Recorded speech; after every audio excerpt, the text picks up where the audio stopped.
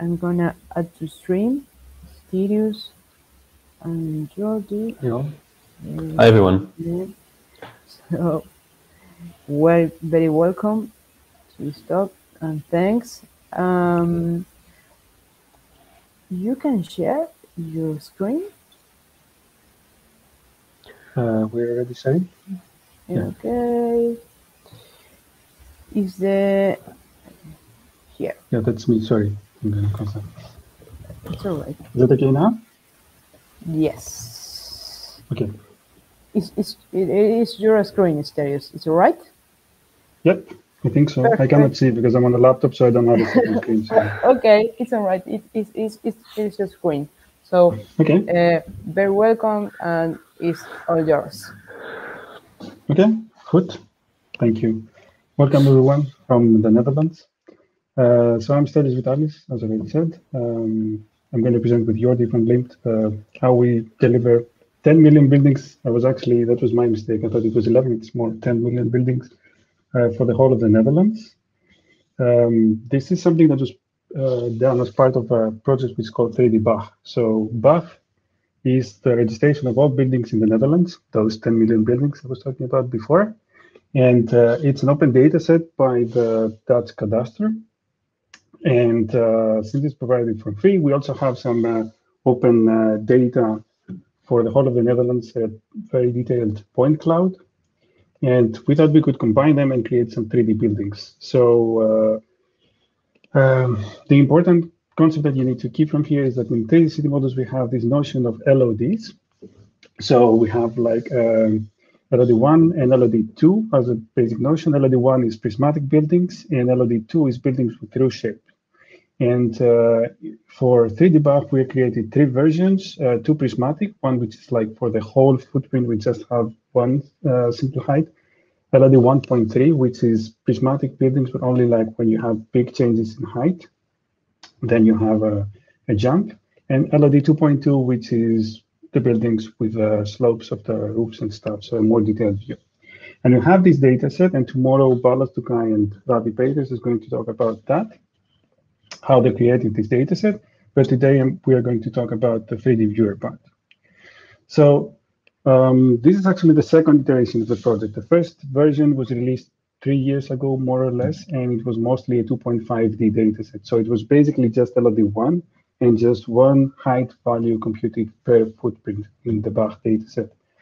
And so there was no real need for a 3D viewer back then. You could just visualize things in 2D with Mapbox, as far as I'm concerned, and some coloring for the values of the heights.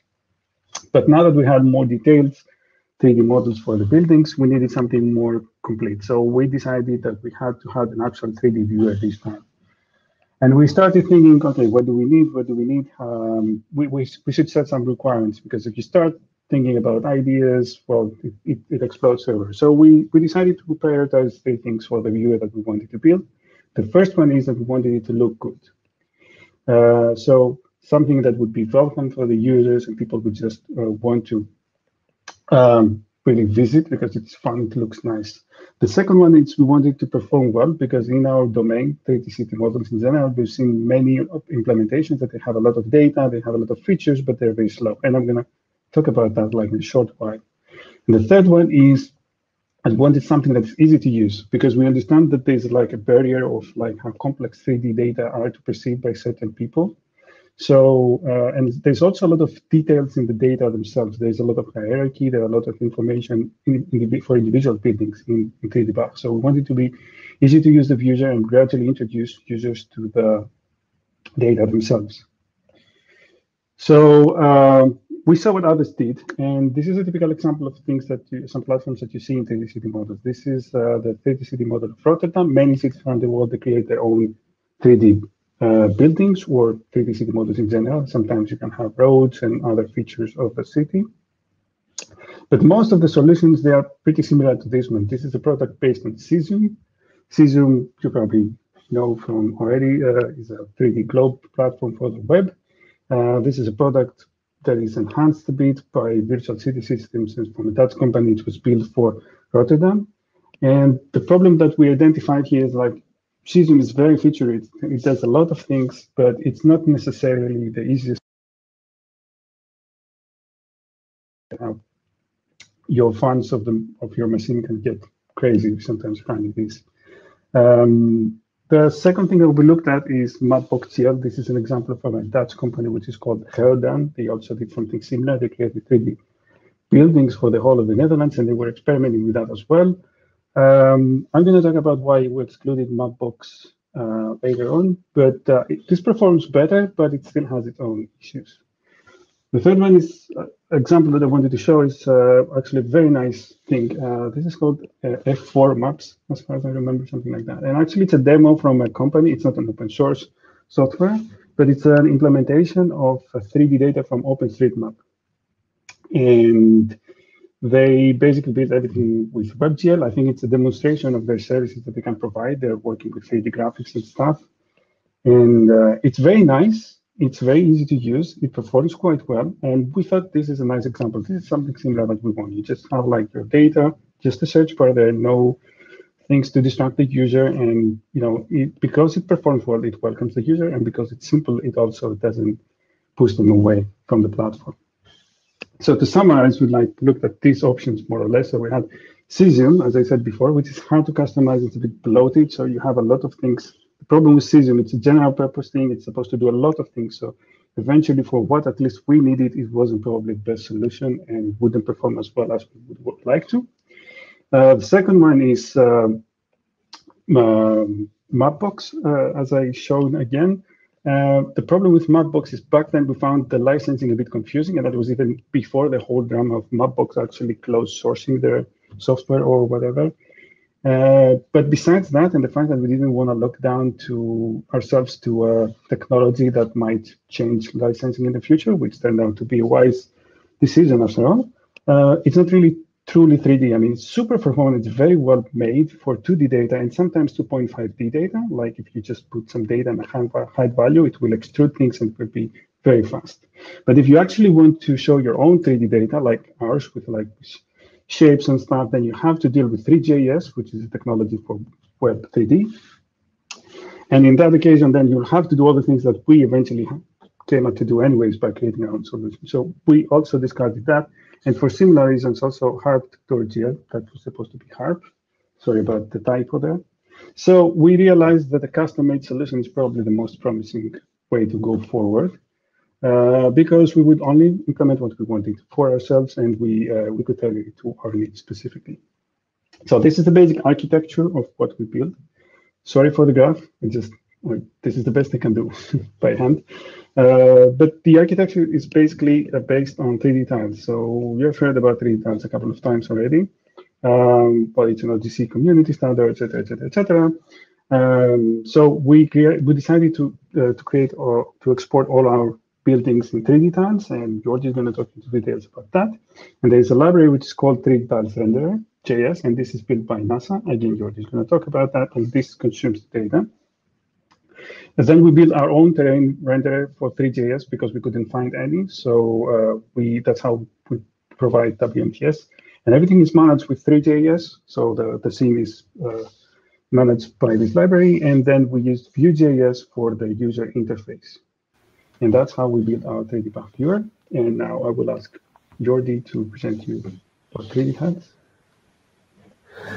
Thank you, Stelio. Shall I take over the screen? Yes, or you can just talk and I will just keep it there. Oh, okay. Okay, let's do it like this. Okay, so yeah, now after the introduction of the viewer, why we chose to create one ourselves and its basic architecture, we would like to go into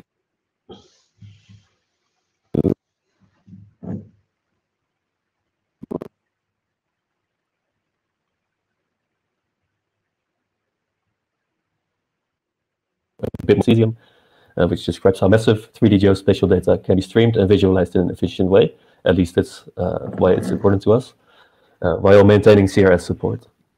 And our data is really massive because, yeah, like Stelio said, we have approximately 10 million 3D buildings, which amounts to about 48 gigabytes of compressed data, 3D tiles data, so it is a lot. And yeah, probably many of you already know about 3D tiles, but maybe someone just got into the conference, or just a very, very quick overview of what 3D tiles is. So basically it works like this. 3D tiles is built upon GLTF, 3D graphic standard, which contains the data that's actually visualized in the viewer. And the GLTF are embedded in files called B3DM, which stands for Batched 3D Model. So basically, you have a large amount of B3DM files stored on a server. Yeah, these files are individual tiles. And whether or not these should be downloaded and rendered by the viewer, so downloaded from the server, rendered in the viewer, when viewing a specific location, is basically determined by the 3D tiles tile set. And that's for efficiency reasons. So the 3D tiles tile set defines a spatial hierarchy. In our case, it's a quad tree.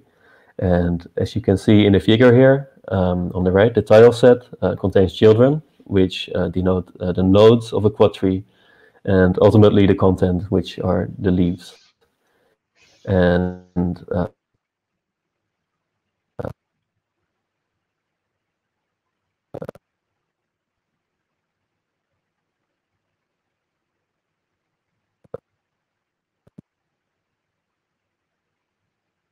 yeah, someone from NASA. Yeah, we use it to visualize the data directly with three.js. And what the library does is, well, it traverses the tile set, so the quad tree, and only downloads and renders the tiles that are within view, thanks to the spatial hierarchy. So not all individual tiles have to be checked on being within view, which is what makes it so efficient. And in the next image, Stelios, yes, you can see kind of an example of like how it works like behind the scenes. So basically, this is the debug mode of that library. And yeah, we are showing this for demonstration purposes. So individual tiles here are shown visualized with different colors, and they are visualized together with their bounding volumes, which are defined in the tile set, which is what's actually checked on if it's within view or not. So basically, yeah, due to the quad tree structure, there are many nodes that can be skipped and don't have to be checked on being in view or not. Next slide. So our quad tree is based on having approximately similarly sized tiles containing a similar amount of buildings. So in this image, you see an example of our quad tree. It's just an area in the Netherlands.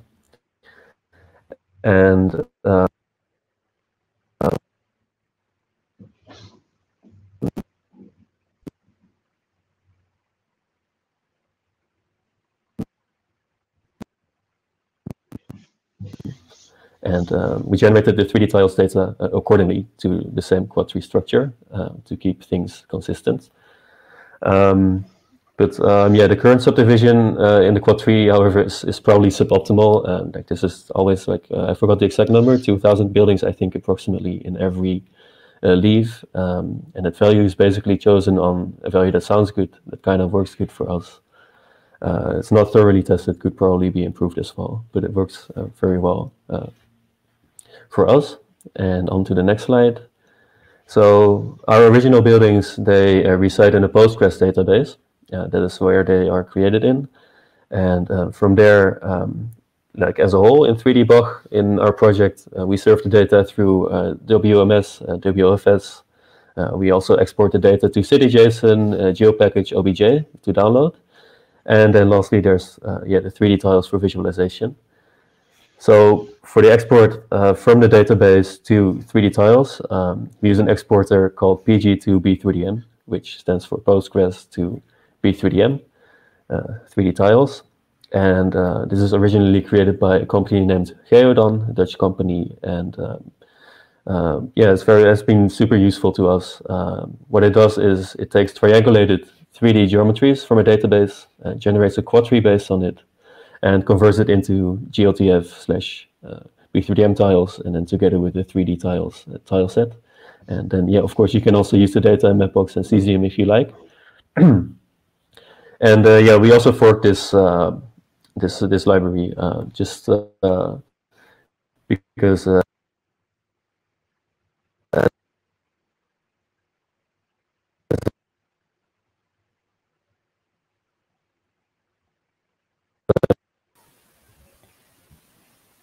Stelios, do you It should want be- to? Yes. I'm sorry. We can't hear to Jordi, so You can't hear me? yes, you can repeat the some Okay, Yeah, I so will repeat a little last bit. part, please. we list the last part, yeah, about the exporting, the forking, sorry. Okay, excuse me. So yeah, as I said before, we already had a pre-generated quad tree, so we didn't need PG2B3DM to do that for us. That is why we forked this program, and we just read our own quad tree and basically export the 3D tiles based on that. Okay, next slide, please. I hope you can hear me well. For now, yes. Okay. So to further optimize the visualization performance, we tested how compression could improve it. So we tested gzip, Draco, which is a library for the compression of 3D meshes and the combination thereof. And in our use case, gzip turns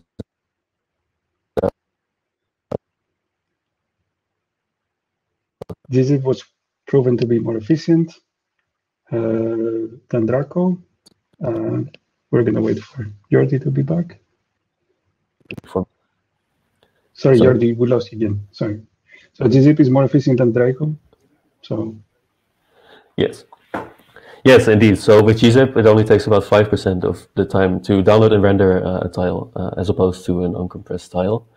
And we think the reason for that is that Draco compresses individual 3D meshes. And our buildings are like geometrically relatively simple. I mean, they're complex for a building model, of course. But I mean, it's not as complex as like a full digital terrain model, just because all these buildings are disconnected. And that is why we think that Draco works a little bit less good. And the next one. So we also created a WMTS renderer ourselves, just to serve as a base map for our building data, helping the users to orient themselves in the viewer. And the way it works is just we determine which tile is in the center of the camera, and using some kind of vision growing algorithm, we load the tiles around it that are in view. And now next there's a little demo by Stelios. He will show the viewer to you. And after that, we will have a conclusion and a quick overview of future developments. I'm going to try to find a way to do it without breaking everything. Yep.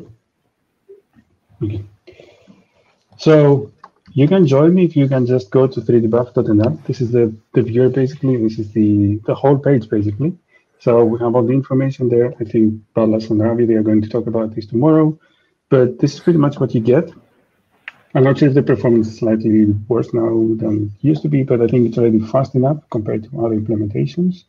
What you can just move around, and you're supposed to be able to move around. Yeah. Same as with any other viewer, and it's relatively faster. You can change between some basic base layers that we decided for you. This is data that Dutch Cadastre provides, for instance. You can change that. And as I said before, we produce 3 different LODs, so you can switch between them. And I think you can tell like how fast this 3D tile render library basically works. By switching the LODs, we just download the whole 3D tiles again, and we start over. Maybe not the best way to do so, but it still works fine. We have also a way to just navigate to any place. So this is my house, for instance, in Rotterdam. And again, you can see that supposedly how fast you can move from one place to another.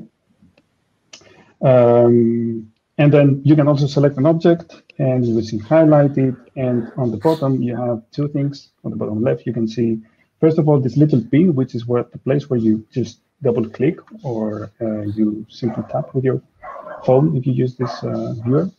And you will see the height of this point and also the slope of the surface that you hit. Apologies if you hear my dog barking in the meantime. So this was something that was asked, for instance, by architects to be there, and it was a nice feature of these videos. And you can also easily see the attributes of the specific building that you chose. Again, with respect to the easy to use that we said before requirement, we only show some things that we think they are really important, and for the rest, you can just click here and download the whole tile and you can download it in CT-JSON, GeoPackage, OBJ format, and you can load it to another viewer and see more details about the data themselves. You can directly go to the documentation. Again, this is all with respect to how we want to more embrace the data and help the user identify how they understand the attributes and how they understand the data themselves. And you can also report buildings. So if you hang around and you see something weird, you can just report something and say, you know, this building is weird, or you can also report sometimes features if you want for the viewer. And yeah, that's pretty much the whole thing. So, well, for some conclusions and future work. So for the conclusions, we concluded that well, basically building our own things from scratch is not really that hard. It took us like 6 months to a year, and that includes a lot of optimization, like looking for the data, how to optimize the 3D tile structure and stuff, which I'm going to talk like in a minute. And yeah, understanding the libraries and stuff. And we were not like the most proficient people with three.js. We had some experience, but not the most proficient one. So the second one is that three.js helps, but if you want to go like, if you want to do basic stuff, you can easily do them with three.js. But eventually, when you want to have performance, when you want to do things like as fast as you can, then you will have to understand some basic of 3D graphics, like shaders and stuff. We had to at some point make a little bit with these things as well. And the last 3 points are about 3D tiles, basically. For those of you who are interested in 3D tiles, the first one is that 3D tiles is not really as GIS as you think, although they were built as a 3D GIS format. I mean, it's not a fault of the format itself. It's supposed to be for more 3D data, while our data, in the nature of how they expand through the whole of the country, they're still 2D. Like, we just care about 2D tiles one next to each other. And 3D tiles doesn't necessarily work this way. For instance, 3D tiles will never stop showing things because they are too far away. They will always load things as long as they're inside your 3D view. So that means that, for instance, if you look further in the horizon, in theory, you just download the whole of the country until then, right? You can just try to download the worst quality, but this is like massive data as well. So we had to find some hacks, like stop at a certain distance from the camera and things like that to make things work adequately for us. At least that's as long as you follow the format as the library that we used. The second thing about 3D tiles is the tiling matters. So we first had a flat hierarchy, just grid-based, and it was okay, but as long as we incorporated this quad tree structure and we had a better hierarchy, so the traversal of the tree would be faster, then performance just boosted. So it's really important how you decide to form your 3D tiles, even if you just have empty tiles like we do. We don't really embrace certain aspects of 3D tiles, like their own notion of LODs, because our LOD is different than theirs. And the third one is, well, as Jordi said, compression, well, can still affect big 3DMs anyways, besides the fact that they are GLTF. And then for future developments, Jordi, if I may say this, because you keep stuttering, so it's faster. Is that okay? Are you stuttering or? Yeah. Okay. I'm gonna go on with that because you keep stuttering, so it's probably faster. Is that okay? Yeah, just very quickly. So yes, sure. We want to have a better download service because now we are using WMS, WFS, but and the way you go in the website also about how to download tiles is not very intuitive all the times. For the base maps, we use WMTS. We would like to embrace vector tiles, but that would really need a lot of work. But the good product is that, yeah, maybe we could release that as its own library for people to use with three.js. We would be interested in seeing how to implement 3D terrains, because now everything is basically flat and it's just at zero. Well, this is the Netherlands, not a big deal, but well, in other countries that could change a lot, have your things. We have experimented a bit with conditional formatting, so this is an example of conditional formatting, so showing different colors per values of the buildings. Doesn't work like perfectly yet, but I think we can improve on that. We want to improve discoverability, like SEO and stuff. And yeah, I think there's still some aspects that we can improve the performance even better, especially with respect to the base layers, as I said before. And yeah, last, we would like to probably release what we built, the WMTS renderer, so you can add your own WMTS tile set and incorporate it into three.js for your own project. Because now we have 3D tiles renderer, we have WMTS renderer, why not anyone else could use that? Yep, that's pretty much it, and you can find the repository and the code there. Yes, if you notice any bugs or any improvements, then please let us know any issues if you just tried out the viewer. That will be very useful. Okay, Jordi and Stelios, thank you very much for your talk. And we have Daniel who says runs great on my desktop PC, so also it's nice and simple interface. We have one question for you to answer, and I'm gonna read it for you guys. It says, if buildings get updated, how do you import the updated buildings into the model? Well, if I may say, as I said, tomorrow there's going to be a presentation about the generation of the data. This was more about the dissemination and the viewing. But basically, we are releasing iterations once in a while. So we released that in the first version in March, and today actually we released the second iteration. We just recreate the whole thing from the top. We then update one building per time. I don't know if Jordi wants to add something. Yeah, no, that's true. Okay. It will be very good to join the presentation tomorrow as well by our colleagues. Okay, thank for you. more details. Thank you very much, Jordi and Stereo. We have a little adjusted from time, so we are going to go with the next talk. But first, I wanted to thank you guys and to say everyone who is hearing us that there is an ice break, so you can see and talk with the Stelios, Jordi, Pirmin over there and ask some questions, maybe that, because we don't have time here now. So thank you very much. Thank you for having us. Bye.